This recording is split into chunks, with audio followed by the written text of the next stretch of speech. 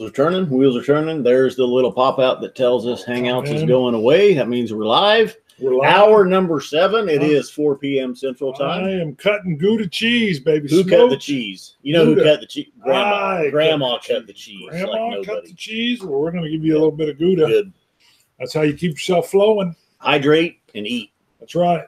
Hour number 7, joining us from Canada, Jeremy, also known as Sippers Social Club. Big on YouTube, blew up within the last year. Blew up. Courtesy of at least one video. He's got a lot out there, but one, Johnny Walker in particular. And when I asked him, I thought maybe he'd want to take a look at Johnny Walker's today, but he suggested Ardbeg committee releases. Can't fault him for that. Jeremy, come in and introduce yourself. Hey, what's up, guys? We're pretty honored and privileged to be a part of this 12 Hours of Boom. So thank you so much for having me on. We're really looking forward to it. Yeah, thank you for coming on. So we just had our second water spillage. Actually, well, in the first whiskey tuber of the day, Jason Maschendrum will be tuning in later or joining us later. This is a perfect time to come on. I feel like you guys are hitting your stride. You're just after the halfway point. You know, I bet you're feeling pretty nice over there. And we're going to Ardbeg, so can't go wrong with that. Well, that's what I told Bart when we started with the Dickel. I said Ardbeg is coming up later. Right. You'll be all right.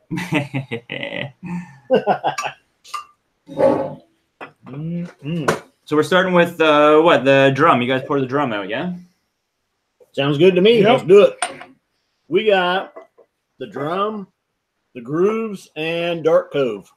But Bart does not want to. Yeah, Dark He Cove. He finished off one. The Dark Cove will be open when I retire, I believe. What'd you say, grooves or drum? He said drum. Drum. I was gonna say. Bart was I had a grooves and I had a bunch of samples and I kind of drank that, reviewed that, and then I ended up getting. I traded my my grooves just because I wasn't feeling like it was something I kind of wanted to stick with. You know, I felt like I just wanted to trade it and get rid of it. All these Ardbeg committee releases, to me, I think the last two anyway, I have been a little disappointed, I would say, overall, just with how much money they are, especially here up in Canada. I got to buy them in the States because we don't get them in Ontario. Out west, you can see them here and there, but, I mean, they cost me a lot of money bringing them up. So for the money and for what you're getting, the grooves, the drum, slightly disappointed. What do you guys think? So do you like I mean, where are you at with the regular Ardbeg 10? Ardbeg 10 is a great whiskey. I think I scored that 88 out of 100, and all these new committee releases, except for the Dark Cove, have been below that grade. So, you know, double the money for not as much enjoyment, in my opinion. Yeah, they are more expensive.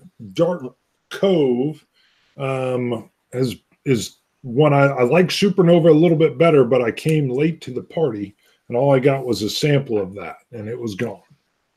And then love Dark Cove, and I'm still enjoying these different expressions, but they are expensive. What gets me is if you don't get them, they're gone. So now I'll tell you, not as a peat head.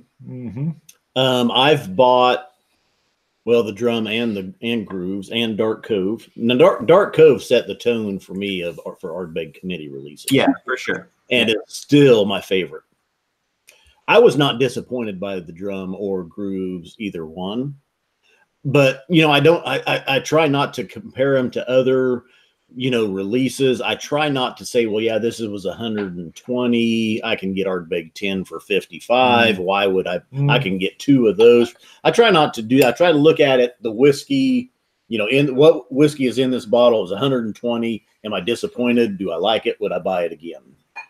Right. So, I mean, I would say I have not been disappointed. Right. I will agree with that. And I kind of like how I give them a lot of kudos for branching out and being playful with the whiskey rather than coveting and holding on and being traditional. So that's the part I do like, is that they're able to jump out and do these weird little dances. Hold on. Little cowbell for Swami, malted in Montreal. He says, Zima's on me. This Zima is on me. You got it, Swami. What's up, Swami? How's it going, bud? But, you know, at the same time, I'm not a... I think some people that are, hardcore Ardbeg fans, you know, they get expectations up. They expect different things. They have more experience with it. I'm not necessarily a hardcore Ardbeg fan. I'm not even a hardcore peat fan. So, I mean, when I taste it, it's good. Yeah, I like it. But I can see where some hardcore Ardbeg fans are going to be disappointed in them because they don't necessarily deliver that peat punch. There's those different sweetnesses, the rum finish, you know, stuff like that that's coming in there and playing a factor. So for me, I like their core range for that. I like the Ardbeg 10 straight up. A lot of times when I want that peat, that ashtray, those leather notes, I'm reaching for the standard 10. So I kind of know when I want that I'm going there. And then I love messing around with the Corey Vrecken and the Ugido. So I think for me, their range does the things that I expect, that I look for. And then again, I'll just reiterate these. I feel more like it's kind of like they're playing around and hopefully drawing some more people to the peat side. So that's my idea, or where I come from on it. Yeah, like for me, I agree with you. Like the core range of stuff is great. The Corey Vrecken is definitely my favorite. I love that whiskey. For the drum, I feel like this whiskey tastes and noses a little youthful to me. I feel like it just has a little bit too much bite to it. But you can tell, like, if this thing was aged, you know, a couple more years, whatever it may be, you might have a great whiskey here, because you can pick out a couple elements in here that are really nice. That fruit notes really good. I mean, of course, the peat and everything that comes with it. It just seems like I get a little bit of that almost chemical turpentine kind of note to it, and it kind of just turns me off to it just a little bit in regards to that. I'm getting more tropical notes and almost the rum finish than I did originally with this. And this one's 3/4 of the way gone. That rum finish is definitely developing on it. It was a little tight at first, and I couldn't. Yeah, these are tight for sure. Like when I first opened mine, it was very tight. It's a little bit better now. Yeah. But it's like all Ardbegs are like that almost. When you open them, they're tight. You know, you got to give them time to breathe. Oh, he snuck in. Cousin Shane's in the house. Ah, damn it! The dog was the first alert. The dog smelled him. I was already in. Oh. All right, so first sip on the drum, and we are looking at 51.6%, which really isn't that much higher than the standard release. Oh, yeah. Yeah. 52%. I even looked at it. Yeah, you were good. Those are both. They're just so close. George Kaplan in the chat just saying that he almost gets a tequila note on the drum when he first opened it. I definitely got that. I did get that tequila note on the drum for sure. Yeah, I can see that in there. Yeah.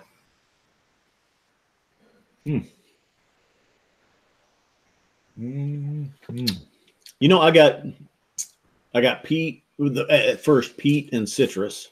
Yeah. I couldn't tell you it was rum. I never got a tequila note, anything like that. On the nose, I definitely get a tequila note. The agave, yeah. Yeah, agave, yeah. Yeah. So, yeah. That's a good call, G-Cat.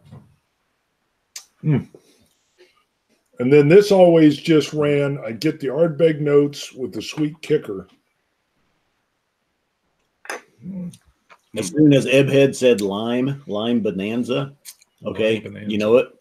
Tequila with a lime shooter. Just got it. Just got it. And like even the saltiness comes through there too, right? It does. Yeah, okay. Way to go, Ebhead. Yeah. He's staying up late. He's been training himself. Yeah. So.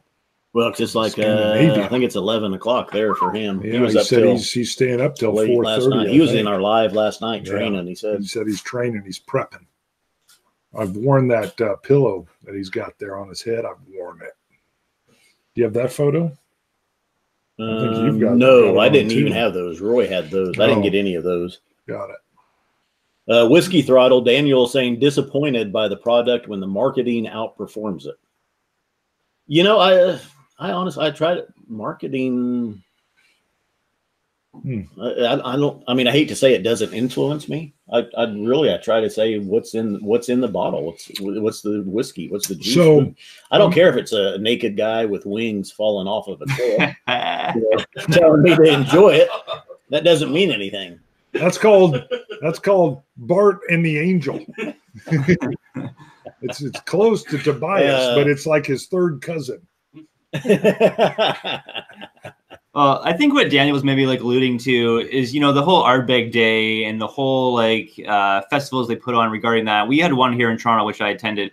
They kind of go all out pushing these new yearly releases. And I think I said this in my review. It's just like, is it too much pressure for a distillery like Ardbeg or even Lefroy to come out with these yearly releases? Is there too much pressure from the marketing team to be like, all right, what are we going with this year? Okay, we're doing drum, so, you know, Carabana style, that kind of thing. And they run with that. And I think it does just maybe take away a little bit from the whiskey. Like I said, this taste and the nose is a little youthful to me. I'd maybe be more okay with them coming out with the whiskey every other year if they have to, and make sure they get this stuff to where their price point is matched with quality. I think is that's kind of the whole marketing influence into Ardbeg and Ardbeg Day. See, I picture this has been planned out like 10 years ago. They met and we're like, we're going to start doing this, start laying down your stock for what you want to do. But I don't know. I don't know that. You know, I can see that though, and I think so. Maybe sometimes they are a little rushed. Maybe sometimes they don't know what to do. You know, and so the marketing and that stuff does kick in, and we're rolling with this idea, come up with a whiskey to match it. I'm not saying that's what I would say it's planned out way further than that. Just to know, hey, we're going to need rum barrels, how many, how long we're going to age, what's kind of finish, what are we pulling from. But I don't know. We didn't get into asking them that. I do know, just from talking to Jackie on how they then run the show there, is they get themed up on everything they're going to be doing. And, you know, so they're definitely matching it at their visitor center and tying it all in. But you lead to a good point. So the question I think would be, if we're going to be looking at a marketing standpoint, does this range, does this annual release of something different draw more people to the peat side?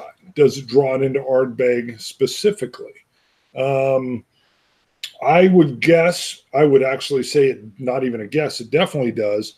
And then what I would say doing what they're doing, they're guaranteed to miss here and there. But I would say as much as they're guaranteed to miss, they're also guaranteed to hit here and there. Sure. And I think, what are you pointing for? What do you want? Grab another glass, because I remember a lot of people have said, how does this compare to the grooves? Probably reach around to your right, and let's pour a little grooves and just look at them both while we're here. So, so I would guess, here, I got one. I got one. Okay. See it. So I would guess that's exactly. So you want to just pour the grooves in here and we'll share it? Yeah. Okay. Yeah. Yeah. So I would, here's the other thing. This is totally selfish. By them doing this, I love when we're able to get them. It's an auto buy for me. And then we're able to come out with what we like, what we don't like in regards to the release. If they just had the core range, you know, I would probably still convince him to, hey, let's go back and redo the core range one more time. Yeah, I think what your point there is valid. As far as Ardbeg reaching out to new potential Scotch customers by doing like a rum finish, right? Because automatically anyone who drinks rum might be interested in this Scotch now, and I think that in respect is definitely a valid point. And yeah, as far as them doing releases with rum, obviously rum casks, you see that trend a little more, it seems, nowadays. Yeah. Probably just like the casks, you know, easier to acquire, a little bit cheaper perhaps. But there's some good rum casks out there. There's a lot that are just okay. But yeah, definitely that trend seems like it's picking up a little more steam nowadays. Hello. Hello, answer that phone. They're both grooves and drum are both real similar to me. I don't know if blind I'd be able to pick them out. Maybe the grooves has a little bit more peat to it. Maybe there's a little bit more, not even sweetness. I think the drum is sweeter from the rum. I don't know. They're I got to tell you, getting this deep into our run here, I'm starting to feel the palate kind of, and I just had a watermelon. I'm not sure that was a good move. I had a nice, juicy watermelon slice right before we moved into this segment. That may have been an error on my part.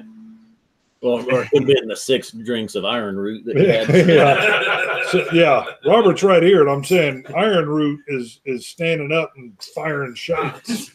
You can't taste anything else after you've had a good iron root. That's why I moved to earlier in the day. That's right. He established his presence early. I think you know, with the phage and the release over there now, how many bottles does the distillery sell during that day? Their day. Each distillery has their day. Oh, they line up. But I mean, are they selling maybe 1,500 that day bottles, and then they're releasing the rest gets released as the committee release to the public? I don't know. And then they didn't they do the one that was like a real rare bottle? I can't even remember. Somebody's telling me about it. I can't remember the name. So yeah, it's weird with the committee release, because I thought committee release, I mean, when they first started it, was it not just for committee members? Like you had to sign up through their whatever, and then you would get bottles, kind of like SMWS does. But now it seems like committee releases, they're available at every store in the United States, more or less, and some in Canada as well. Yeah, they do. I mean, they do show up. Literally, though, the drum was the first time we saw committee release here in Wichita. Okay. Two bottles at our store. They got showed a lot more. That's the first time we've seen committee releases here. But yeah, I don't know. Maybe somebody that's watching Ardbeg, if he's still watching, he might know how many bottles generally of committee release are released, you know, retail. And I do get the emails. I'm a committee member, and they tell me, boom, it's this much. Okay. Yeah. Do you have both there with you, the drum and the grooves, Jeremy? Have you looked at them side by side? You know, I haven't. I had a grooves. I ended up trading it. I traded it away just because I got a decent offer for something else. I totally forget what I got now, but someone was looking for it, and it wasn't a whiskey that I was super excited about. So yeah, I traded that one away. I did a review on it, that versus the regular release. Decent whiskey, but again, I would take, you know, I think their core range stuff is still better than that Grooves was. It's the way the law is in the U.S. Can't be sold here that way. I missed that. Now let's back up just a little bit. You had come on, you'd been on a few shows with Rob, Whiskey in the Six. Yeah. And kind of went off. You created your own channel. Is that because you're better looking than Rob is? Yeah, people were tired of looking at his face, so he wanted some variety out there. So he convinced me to make a channel. Yeah. Well, no, like before all that, I reviewed whiskey for Toronto Whiskey Society, just on their blog. I would do reviews. Did that for about a year or so. Always kind of had the idea to do a YouTube channel. I'd watched YouTube videos. Like, I mean, I watched you guys back in your very first stuff when you were upstairs in the kitchen. Same with everyone else. So I've been watching whiskey reviews for a long time. Got a little bit of background in television. I work in television, so I can turn on a video camera.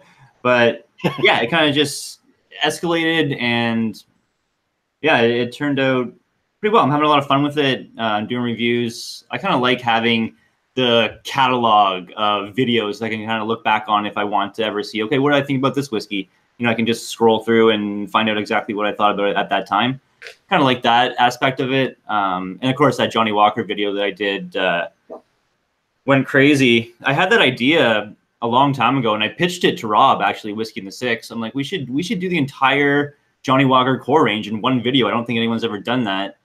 And we kind of hemmed and hawed about it. We didn't have all the bottles at the time, and kind of just got washed under the rug. And then, you know, I finally did it. And it turns out that a lot of people, obviously Johnnie Walker, huge global brand. So a lot of views on that video for sure. Yeah. I think it's up to almost, it's over 800,000 now. Nice. Wow. Wow. Very cool. What was the hardest one for you to get a hold of when you were trying to get them all together for your show? None of them were that hard to get a hold of. I mean, they're all relatively available. The Johnnie Walker Blue, I actually purchased in a UK auction because it was super cheap. I think I got it for, it was like 65 or 70 pounds. Wow. So like a lot less expensive than even when you find it on sale, maybe in the States somewhere, it's still less expensive than that, even with shipping, whatever else I had to pay on top of it. So I just think with UK auctions, no one's looking for Johnnie Walker Blue when you know, have auction bottles available, right? Like those guys are all past that whiskey. So I got a good deal on it there. And then other than that, I didn't get the old Platinum. I couldn't get a hold of. So I bought the new 18 that kind of replaced it. But other than that, it's pretty easy to get those bottles. They're everywhere. Perfect. Yeah, well, I'd say the blue here is what, $250? Oh, you can find it on sale for $169 occasionally. Most time about $2.25. Okay. Wasn't there a point where when early on, weren't they even trying to push it for more than $250? But I'd seen them push it during Christmas for more than that once. I was like, wow. Yeah, that's a lot for that whiskey. That whiskey's overpriced for sure. The only way to buy it is to buy it on sale, in my opinion. It's $300 Canadian here in Ontario, which is completely ridiculous, but yeah, UK auctions, if you ever dabble in that and you want a Johnnie Walker Blue, you can probably find a good deal on one because they go for pretty cheap there. But I'm trying to get, you know what I'm trying to get? The Johnnie Walker Blue, the cask strength edition. I think it's a travel exclusive only. I've heard it's amazing. I think it's bottled at 55-ish%. Trying to get my hands on that. That one is not cheap either. I think that is around, I want to say $280 US, maybe $300 US, depends on where you are.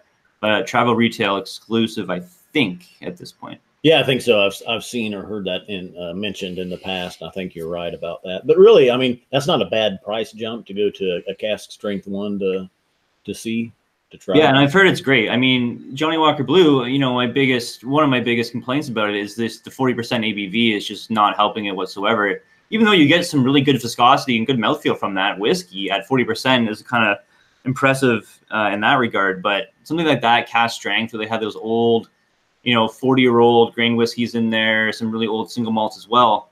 I think that's going to be a really nice bottle. And I'd love to do the comparison, cask strength versus regular Johnnie Blue. It's going to be good video for sure. Yeah. More cheese came in. Yep. Smoked Gouda. Some cheese.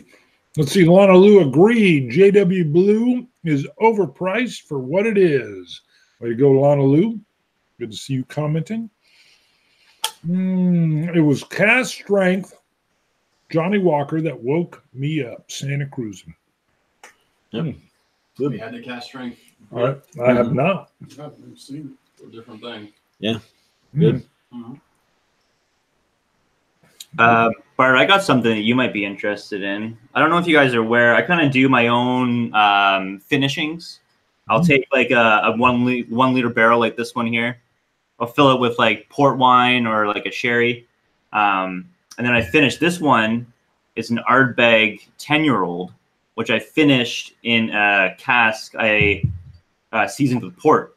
So it's a port finished Ardbeg 10. It is really, really good. I don't know if you saw the video. I did one more recently with a Lagavulin 8-year-old. I sent a sample of it to Eric Waite. Eric reviewed it. He gave it 90 points. Wow.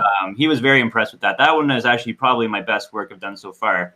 But this Ardbeg 10-year-old port finished, it is really, really good stuff. So I usually put the port in for about 2 months, let it soak into the wood as much as I can, dump that port out, throw it in the Ardbeg. I think this one, it was only in there for 4 or 5 days. That's all it really needed, just a little bit of port influence. I mean, I don't know if you can see the color. Deep. Very nice dark. Picks up the color in like 2 or 3 days. But really good stuff. This one I got going right now, this is a Fino sherry I got in here. I haven't decided which Scotch I'm going to use yet. I think I'm going to go with either Springbank 10-year-old maybe Port Charlotte 10.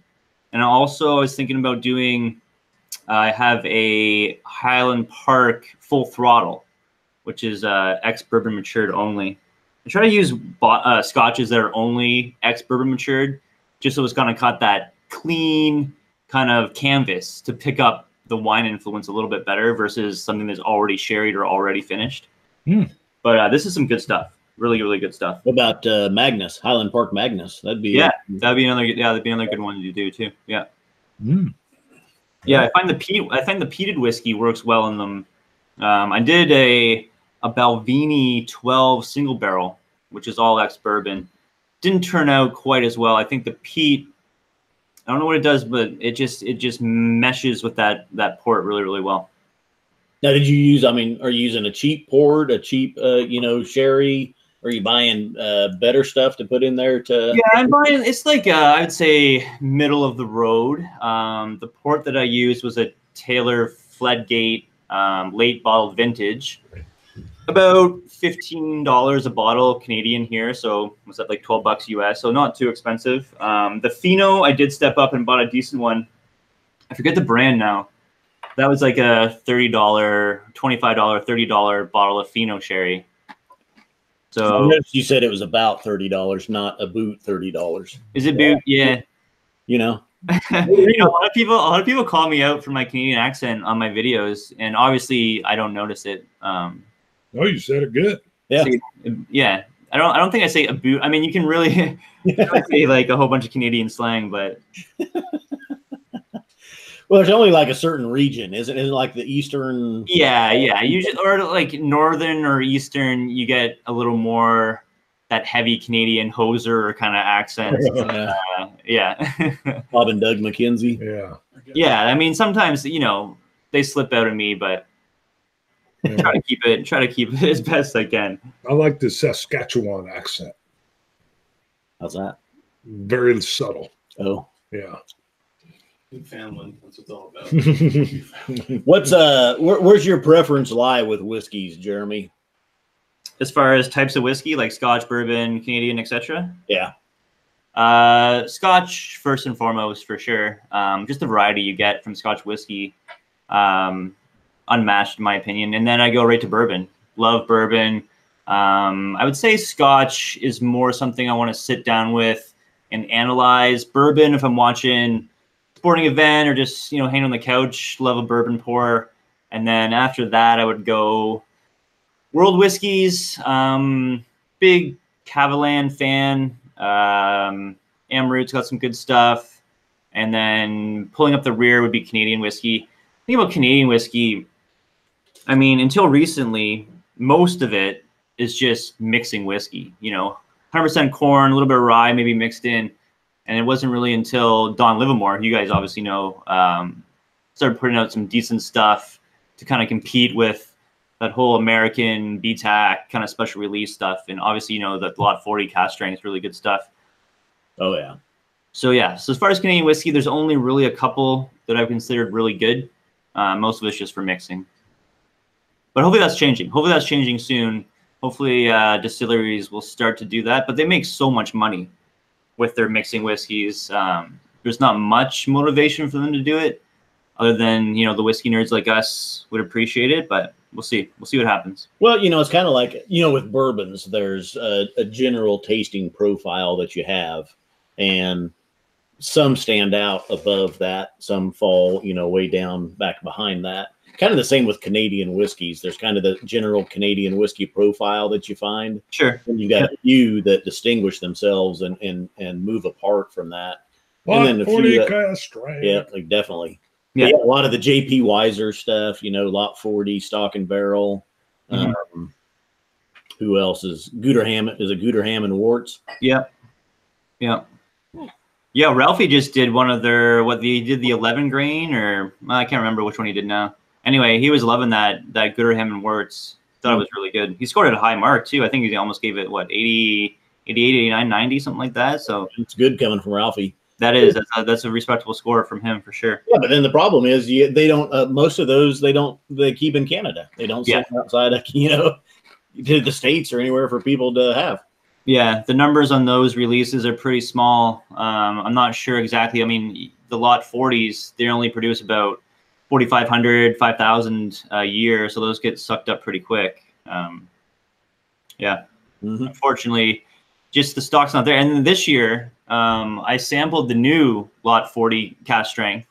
They had to knock off the age statement. Didn't have enough supply to keep it at 11 or 10 years, or sorry, 11 or 12 years. But they finished it in French oak, and it actually turned out really, really well. I think I like this new release better than I liked last year's, which was the 11 year. Still not as good as the 12 the year before that, but the French oak that Don used this year for that whiskey did wonders, and I think it's going to be really good. I think a lot of people are going to like it.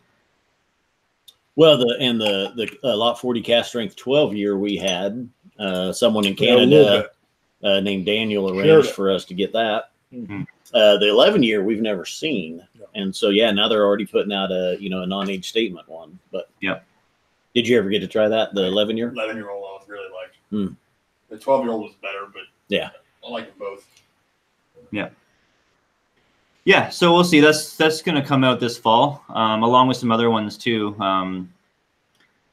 The Wiser's 35 and those other like 11 grains, the Gooder Hams, all that stuff coming out this year. So yeah, let's do. We're already at 4:31. Let's do our giveaway. Yeah. Swami says he has zero accent, by the way. Swami has zero accent. He said American accent. Let's do the giveaway. And then Jeremy's got some new coins and stuff he wants to talk about. Maybe he wants to do a giveaway. I don't know. Yeah, I would love to do a giveaway. These coins just got like fresh off the press. I just opened up. I don't know. You get a good look at that. I don't know if it's going to focus. There's the front. Hold on. Bart was crunching. The mic switched over here to us and the chips. Okay. All right. So got it on him. Here's the coin. Like I said, fresh off the press, brand new. There's the front, the back. Around the sides, it just says my slogan, "Let's go pallet," which I say every review. So yeah, if you want to check those out, my website, Sippers.socialclub.com. Got hats, shirts, coins, glasses. Everything's up there and ready to go. So check that out. All right. Let's do, we've got a 763 that I've got here, which is Cask 5, our brand new coins, fresh off of the press. They're up on the website. Cask 5 has a red front and then what we call our stamp of approval on the back. Makes you a certified Scotch God. The dummy stamp. I've got 763, which will go to a patron. And we are at 174. We picked up a new patron. Yep. Hey, Siri, generate a random number between 1 and 174. A random number between 1 and 174 is 86. 86. Boom, we're out of the triple digits. 86. 86 is somebody that's been declined. Ooh, they've been declined. So we're going to redo it, but we will reference. We've got some folks that declined happens. Usually it's a card date expires or something. So check your stuff. If you're a Patreon supporter, make sure you go in and just make sure you're up to date. Yep. Usually it's just a card that goes extinct. Roll again. Hey Siri, generate a random number between 1 and 174. A random number between 1 and 174 is 102. Ooh, Matt Zitrick. What? Matt. He got coin number 763. He's going to love that. Sunday evening Scotch now, put out decline. We need a quiz, a trivia question, Jeremy, from the show, something we've talked about. Ask everybody, and the first to answer it wins coin 764. Oh, yeah. Sorry, 764. Sorry, I was reading. Daniel Willis says he fixed his decline. Okay, so you want me to come up with a trivia question for your viewers to win the coin, yeah? Yep. Right. So something from the show that you've talked about or mentioned that you think would be, I don't know, maybe hard for them to figure out. Okay. All right. What I'll do is, obviously, you're going to pick the first person to respond for the winner. That's right, in the comments. All right. For the second person to respond, so the runner-up, I'll throw in one of my coins. And how about I pour like a 1 ounce sample of the Ardbeg Dark Cove committee release? A lot of people like that. Oh. Ooh. So I'll do a coin and a 1 ounce sample for the second place runner-up. All right. The trivia question is, all right, let's go. What was the bottle of scotch that Scott dropped in his driveway? Ooh. Wow, that's going way back in our You history. you gotta be exact too. You gotta be exact. Which one was it? I almost thought it out loud there. George Kaplan knows. Oh, there it is. Nishida. Cap gotta said, get exact. yeah, Nishida got Gotta it be exact. exact. Gotta be What? exact. You don't like what Nishida said? Which batch? Oh, okay. Yeah, Oh, he could be geez. more. Come on. No, Now you're 'cause going to there's have to 5 call different- this one because now they're all over. There it is, right there. Stephen Davidson. There, people are going to call foul on that one. Balvenie Ton, 1509, batch 3. All right. No, Jeremy said you had to be exact. Yeah, you gotta be exact. You gotta give me the batch number too. All right. Ebhead is not pleased. There's a word that starts with F in there. Okay, well, who was the runner-up? Let's see. Stephen David. Let me make sure I got Stephen Davidson down first. As he's got Balvenie Ton 1509 batch 3. We had some people getting close. And the second There's a one. typo. What's that? No, batch 2. Jesse Voisin is second. Okay, Jesse, email me at sippersocialclub@gmail.com, and I will send a coin and a sample of some Ardbeg out to you. Oh, I like that. Multi-Ulti was close. Very. Almost there. Yep, $350 got out of my Tahoe, dropped that sucker right in the driveway. But what did you not drop? Linkwood, Gordon McPhail, Linkwood 15. $78. I said, as I felt it going, I said, please be the Linkwood. It was not. That's Yeah, right. that's got to be tragic. I would. That's a nice bottle too. Did you guys? You got a replacement run though, right? Yeah, I did. Wesley Scout right over here helped me find it, and I replaced it for him. Surprised him. That's a great bottle. That's one of my favorite Belvinis for sure. Stephen, or I think it's Stephen. It could be a Stephen, Stephen. Send us an email, scotchtestdummies at gmail.com, and we'll get your address from you and get you coin 764. Right there, I'm grabbing it before Bart loses it. Right? Thank you. I tend to lose stuff when it's right in front of me like that. Just sitting on the table, I'm not even touching it. Yeah, we still got 5 or 6 minutes left, so it's timed up good. Well, tell us about yourself. That's right. How did you get into whiskey? What got you to this point, Jeremy? That's a great question. Real quick, Tom R in the chat's asking about these glasses. These are Stoltzel nosing glasses. These are my favorite glasses, and yeah, they are logoed. They are available on my website, sippersocialclub.com, if you want to check them out. I love these things for cast strength whiskey, just because the surface area around the bulb is so much bigger than a Glencairn. You can really let that whiskey breathe. It works well. Really do like these glasses a lot. As far as me getting into whiskey in general, my dad was always a Canadian whiskey guy. He drank Crown Royal most of the time, mixed it with Coke.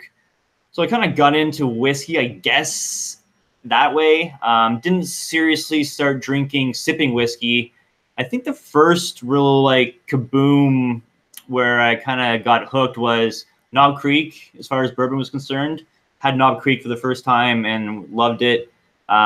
Scotch-wise, it was maybe a Macallan 12 sherry. That whiskey was just great. And it kind of just got bit by the bug at that point and then just exploded.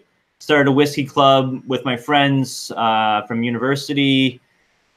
Was that maybe 7 years ago or so? And when I moved to Toronto, I've been in Toronto for about 3.5 years or so. I got hooked up with Toronto Whiskey Society and all those guys in there. And then, my access to bottles and to swapping samples with those guys. Those guys have some great stuff. And it just kind of escalated from that point on. And here we are today, I guess. I mean, it's an expensive hobby, and I love every minute of it. Perfect. We're at, Matthew Parks wants to know what we had for lunch. Everything, basically. Yeah, boom. Are we ordering pizza too at some point? I think we're gonna have to at Good. some point. Yeah. Yeah. Yeah. We'll All right. get in. So maybe at the We've break. been eating cheese. You had some cream cheese kind of stuffed rolls. Yep. There's still a few of We those started over the day there. off with a big baked cinnamon roll. Yeah, a lot that of was carbs. a good way to start. Yep. Good one. All the chips and salsa. Yep. Chips and salsa. I haven't had any eat it salsa. up. I didn't want the onion and the spice. Really? Yeah. Paired really well with the drum. Yeah. Yeah. It was good. True. Could be. It was good. I got something to show you guys. You guys were over in Scotland. Were you there during the, how do you say, the Fazil Festival? The phage, as we call it. Right before, yeah. The Island Festival, we were there about a week prior. A week prior. A viewer of mine was super, super generous. He gave me this. This is Octomor's release from the Fazil Festival. It is called Event Horizon. It is the oldest Octomore ever bottled, 12 years old. I think they only released 2,000. They were for sale at the distillery only. 162.6 ppm. This is matured in Oloroso sherry, I believe. Wow. So super generous. Richard's his name. He sent this courtesy to be reviewed on the show.